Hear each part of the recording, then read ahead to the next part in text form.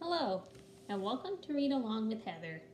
Today, we will be reading Sagwa, the Chinese Siamese Cat by Amy Tan and illustrated by Gretchen Shields. I have a Braille version of this book.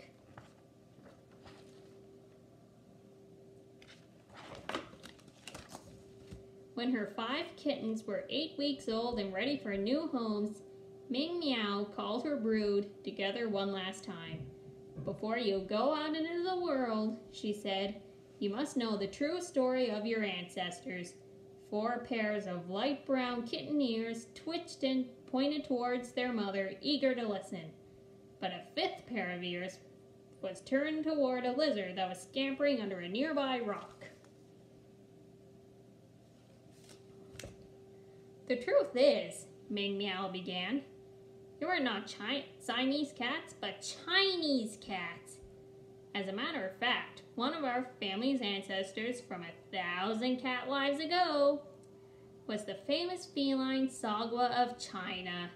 She's the reason your face's ears, paws, and tails will turn darker and darker. She's the reason I taught you to say politely in Chinese, meow, meow, meow, instead of meow, the cranky way Siamese cats do when they cry for food." 4 kittens licked themselves proudly, but one kitten, guess which one, was now busy swatting under a muddy rock with her high brown paw, searching for the lizard with her light brown paw. And so she was not really paying attention as Ming Meow told her kittens the story of their great ancestor, Sagwa of China.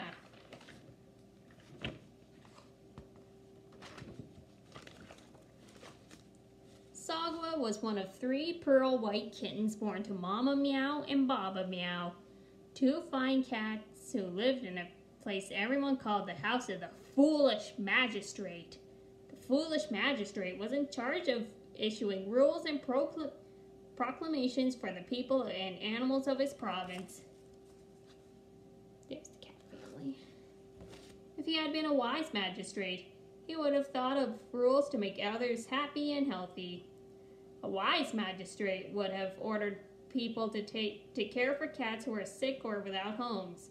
A very wise magistrate would have proclaimed that all cats should eat catfish every day. But he was not wise. He made up rules that helped only himself. Because he wanted to command respect, he ordered people and animals to bow down to him. Because he was afraid people laughed at him behind his back, he made up a rule that people could no longer laugh. Because he wanted more money, he charged people fines for breaking his rules.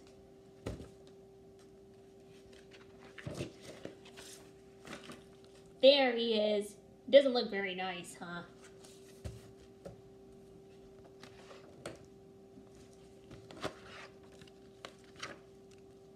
And since the magistrate had made so many rules, people had to pay him many fines, which is why he had a lot of money, which is why his house grew to have many lavish rooms and courtyards, which is why there were many places that little kittens could explore where they could get themselves into many kinds of trouble. The kittens were as round as fat as melons. In fact, they were named Dongwa, which means winter melon, Sagwa, which means watermelon, and Sagwa, which means melon head.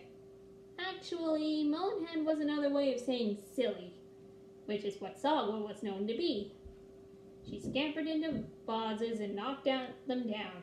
She clawed her way up the banners and pulled them down. She walked on the rims of the giant fish bowls. See? And she was the one who fell down, pwah, right into the water. In other words, Sagwa was the kind of cat who always found her way into trouble. Not on purpose, of course.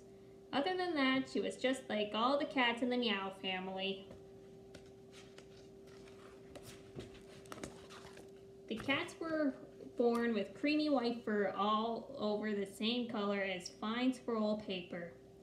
Over the years, however, the tails of Mama Meow and Baba Meow had turned the colors of lamp black ink. That was because of the hard work that the foolish magistrate had them do. You see, he had discovered that the pointy-tipped tails of cats made very fine writing brushes.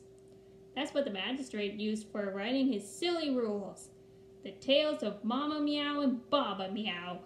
He dipped them into a pot of lamp-black Chinese ink, the kind of ink that doesn't wash off. Mama Meow and Baba Meow were very smart, as are all the cats in our family. And soon they did not need the magistrate to guide their tails. They knew how to write the words all by themselves. Of course, the magistrate still told them what they should write. No dancing, no playing, and no celebrating. One day, the foolish magistrate called Mama Meow and Baba Meow to a study as usual. It was a large, cold room filled with bookshelves, poems, paintings, and carved window screens painted red and gold. There, the magistrate sat in his big dragon chair, already tapping his fingers impatiently as the two cats arrived to do his dirty work.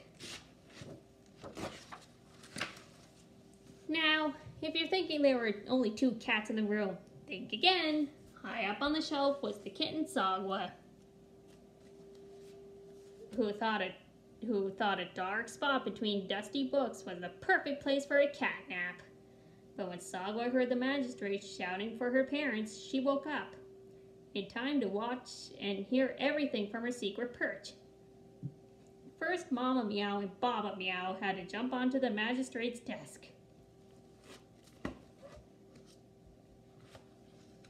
From a cubbyhole, Baba Meow pulled out a roll of paper and tied up with a purple silk ribbon. Mama Meow pulled the ribbon up with her teeth to untie it, then sat on the end of the paper to hold it while Baba Meow rolled the paper out with his paws. He had to be very careful not to rip the scroll with his sharp claws. Now the magistrate was ready to begin. "Today's new rule," he shouted.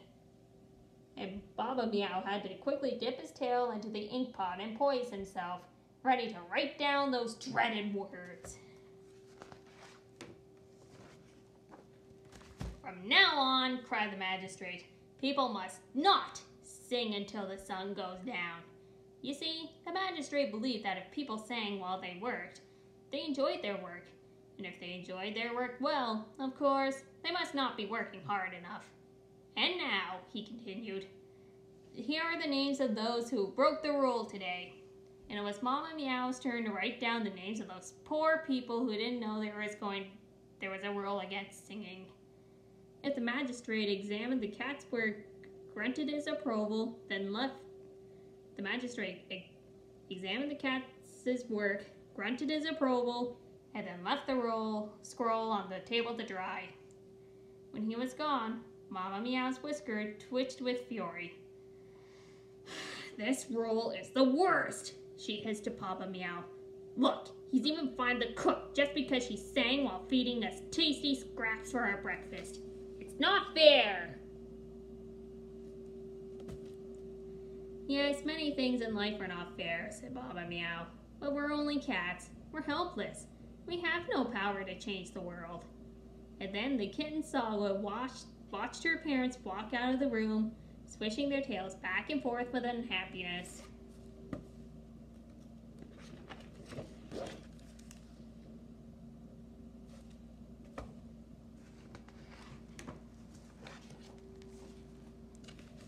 She wanted to jump down and follow them.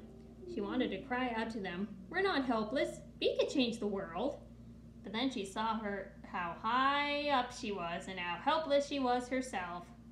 Far down below was the magistrate's desk, with the scroll of rules lying next to the ink pot. Finally, she realized, leap she must. There was no other choice.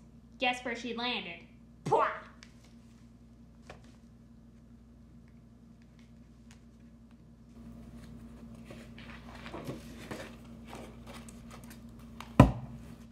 That's right in the ink pot.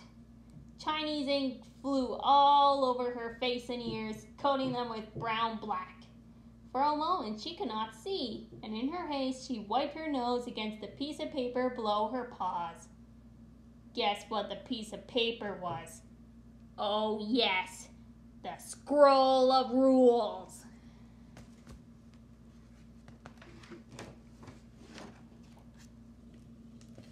At first, Sagwa was quite afraid because of the mess she made.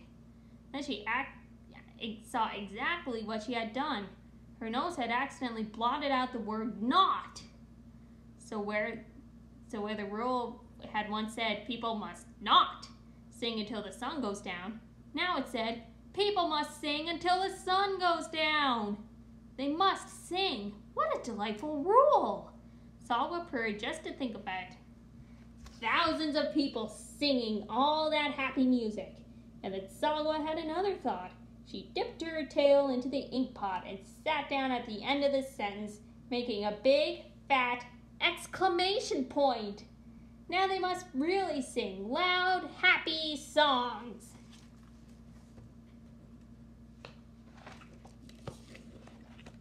Soon enough, she saw what else she could do. She dipped all 4 paws into the ink pot, then danced over the names of people who were supposed to be fined for breaking the no singing rule. She danced and danced, turning all the names into black spots that looked like happy musical notes.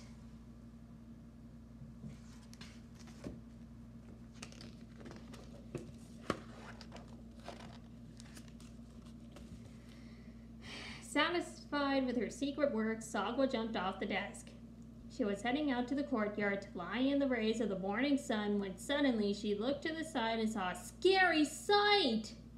It was a strange kitten. Its face and ears were black, as were its paws and tail. Sagwa bent her ears and hit back and hissed. And the strange kitten did the same thing at the same time. Puzzled, she sat up and cocked her head. The strange kitten did the same thing. She reached over to bat the kitten in a friendly way, and that's when Sagwa discovered she was looking at herself in a mirror.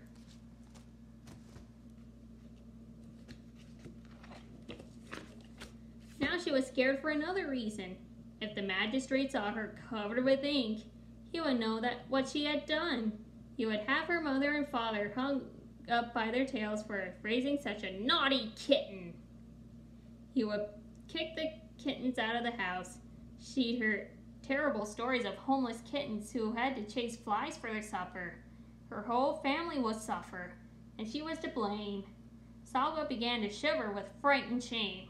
She hid behind the leg of the magistrate's dragon chair to await her family's doom. We will be thrown into the dogs, she meowed to herself.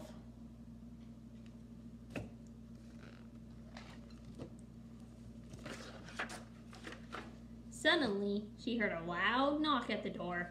The official reader of rules had arrived. It was his job to take the scroll, read it aloud at the noon hour for all to hear, then post the new rule in the middle of the town square. "You're 2 minutes late," said the magistrate, and because he was busy eating a bowl of noodles, he told the real reader of rules to go into the study and fetch the scroll himself.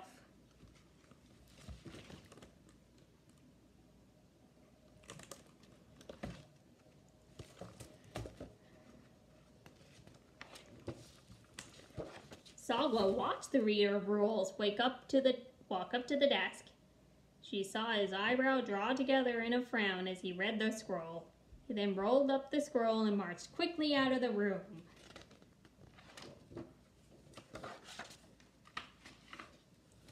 Of course, Sagwa didn't know what the reader of rules didn't know that the reader of rules hated his job. He hated reading the rules that made everyone hate him as much as they hated the magistrate. And so when the reader of rules saw the new rule about singing, he was puzzled at first, then overjoyed. On his way to the town square, he began to sing.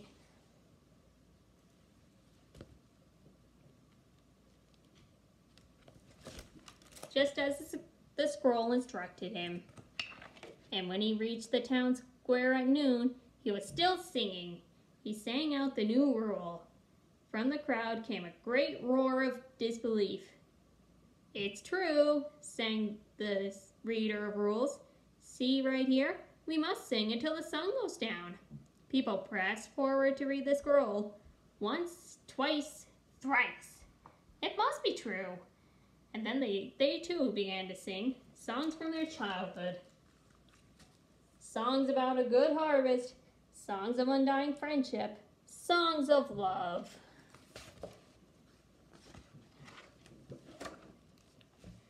They took to the streets with dogs barking and donkeys braying. They ran all the way to the magistrate's house, singing on top of their lungs.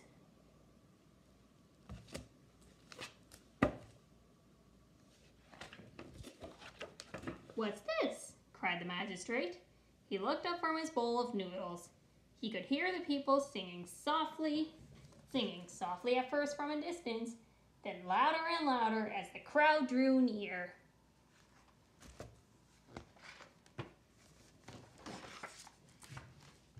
The magistrate ran through the courtyard shouting, "How dare they disobey my rule?" Hearing this, Sagwa curled herself into a small, miserable ball.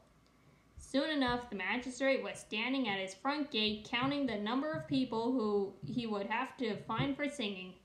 1,032, 1,033. He stopped when he saw the reader of rules in the crowd. He beckoned him over. "Why are these people singing?" he asked the magistrate. "Didn't you show them my new rule?" "But this is your new rule," sang back the reader of rules. "My rule," said the magistrate. "Let me see." The reader of rules ran back to the town square to fetch the scroll of rules, and when he brought it back, the magistrate saw the lamp-black ink spots and noticed how they looked just like little paws. He was trying to decide how he should punish the cats, but he could not hear himself think. Those awful happy songs the people were singing.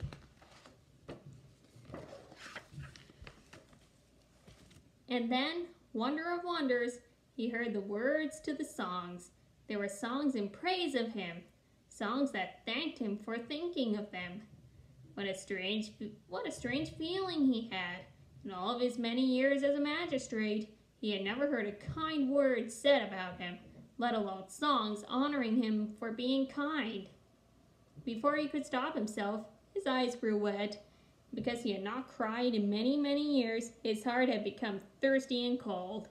How wonderful to finally fill it with warm tears of joy.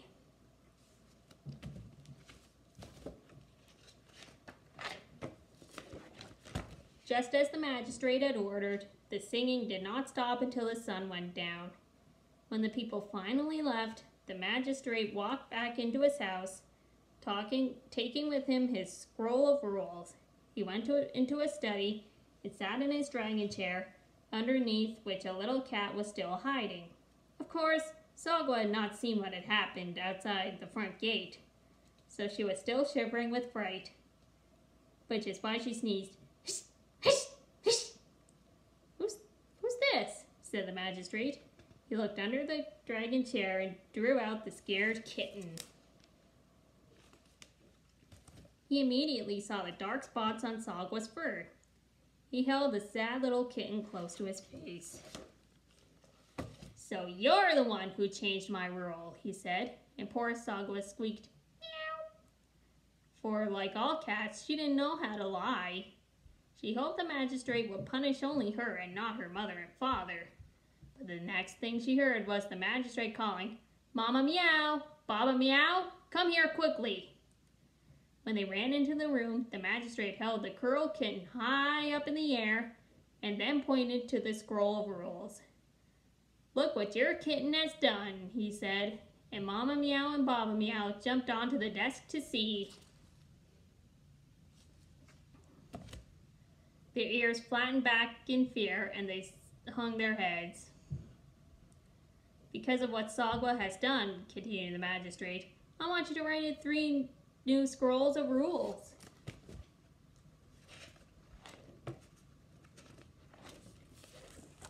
Mama Meow and Baba Meow dipped their tails into the ink pot, ready to do their duty. For the first new rule, began the magistrate, I take back all the old rules. The people may now laugh and joke and dance and whistle from morning to night, from night to morning, whenever they desire. Mama Meow chirped with a surprised Mama Meow as Baba Meow wrote this down. As for the second new rule, said the magistrate, from now on my house shall be open to all stray cats, and all cats shall eat catfish as much as they wish. Baba Meow purred as Mama Meow quickly wrote this wise new rule. And as for the third new rule, said the magistrate, from now on all Chinese cats shall have dark faces, ears, paws, and tails, in honor of the greatest of felines, Sagwa of China. Meow, meow, meow, cried Sagwa, for she couldn't believe in her dark ears, and in her joy she tumbled out of the magistrate's arms and landed, well, guess where? Right in the pot of Chinese ink.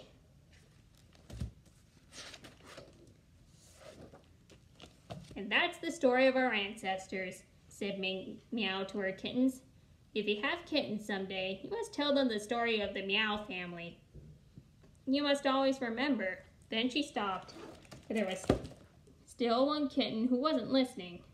So Ming Meow went over and grabbed the kitten's tail with her teeth and dragged her away from the muddy rock. And when the wayward kitten faced her brothers and sisters, they could all see that her face and ears and paws were brown-black with mud.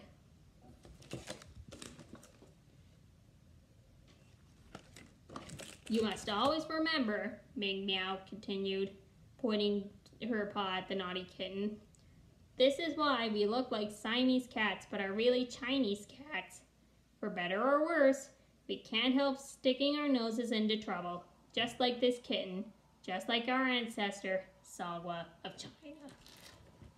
And that's the end of Sagwa, the Chinese Siamese cat.